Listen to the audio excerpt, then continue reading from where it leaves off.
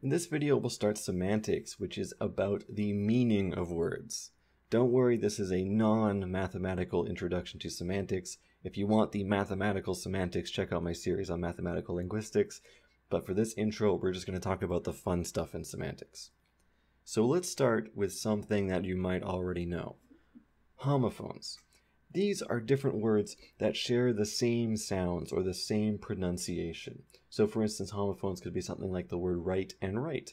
They're pronounced the same, but they have different meanings. He was right. He will write a book. They're different. Or words like so and so. He's so happy to sew. They're pronounced the same, but they mean different things. Or for instance, peace and peace, which are spelled very, very similarly. The only difference is the vowels before the C.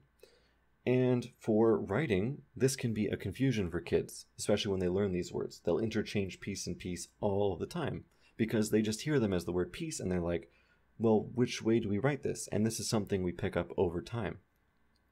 Now, homophones are when different spellings have the same sound, but there's another case where we have the same spelling, the same sound, but there's multiple meanings, and these are called homonyms. So for instance, the word bat. This can mean something like a baseball bat, or it can mean that little flying thing in the sky that's very scary and turns into vampires. I am not an artist, so please excuse my terrible drawing of a bat, but it could be this sort of flying bat. I guess I need to give it fangs and eyeballs, or it can be your lovely baseball bat, which I was hoping I could draw better than the flying bat, but apparently I cannot. Another type of homonym would be a word like bank. And you might not think of this as a homonym at first, but we have the bank that we're all thinking of, where we have our bag of money. It's a terrible, terrible bag of money that looks like a money tomato. I'm sorry. And then we can also think about a riverbank. So there's a river, and you can swim at a riverbank.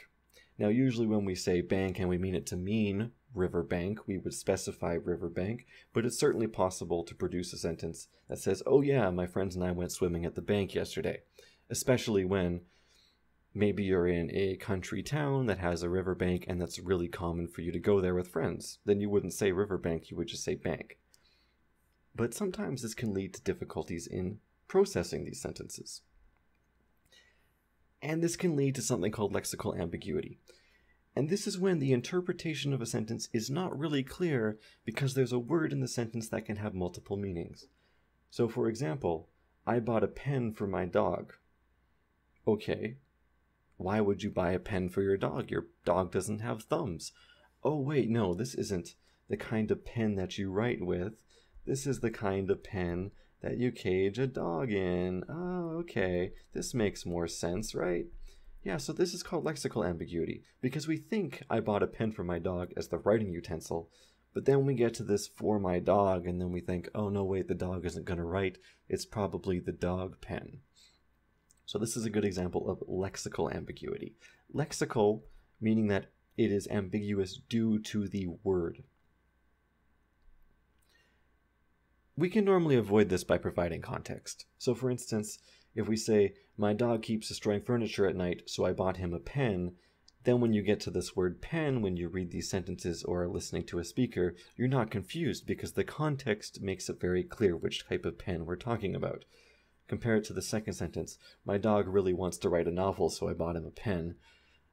Now it's really clear which pen this is, and the sentence makes sense, but you may be thinking, what do you mean your dog really wants to write a novel? That's weird. Your dog can't want to write a novel. But giving a context can avoid lexical ambiguity. There's another type of ambiguity that is mainly syntactic, but we'll still cover it here, and this is called structural ambiguity. And this is when a sentence is ambiguous because there are different possible sentence structures. So for instance, here's an example. I killed the man with a toothbrush. In one interpretation, we just happened to kill some man who was holding a toothbrush. So maybe he's brushing his teeth, and we killed him while he was brushing his teeth. That would be the first example. But there's another interpretation where I killed the man with a toothbrush. So the weapon that I was holding was a toothbrush, and I used that toothbrush to kill the man. The man Doesn't necessarily have to have a toothbrush here.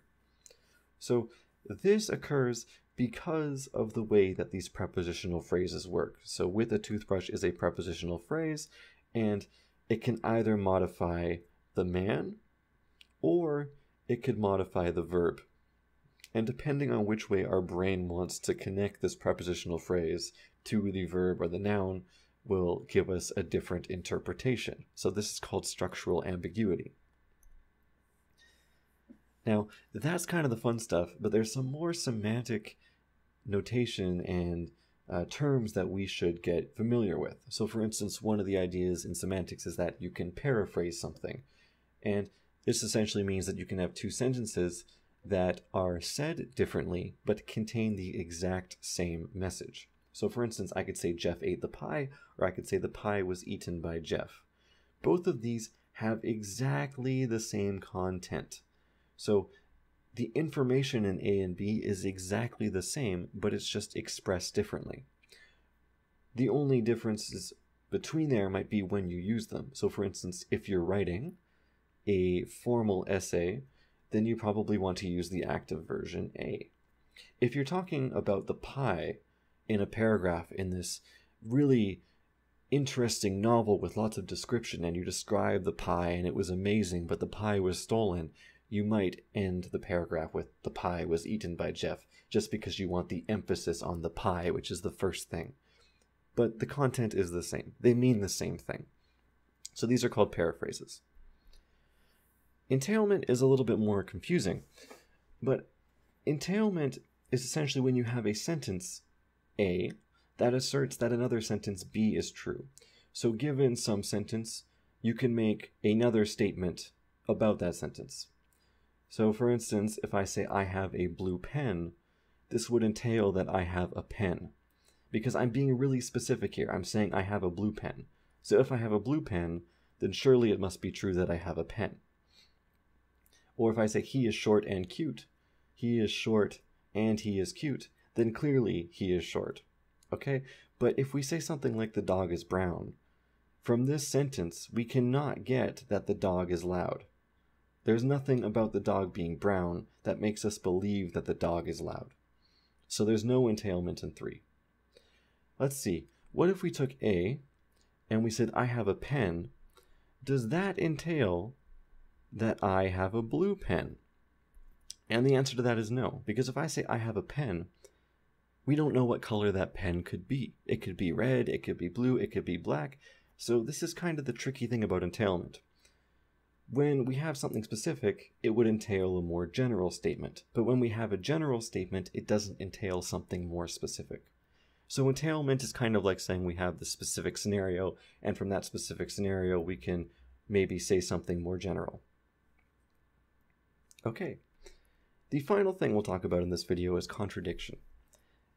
And these essentially say that when you have two sentences, we'll have a contradiction if both of them are true. So contradictions are really when sentences A and sentence B can't both be true. So for instance, if I say he is single, and I say, okay, this is a true statement. My friend is single.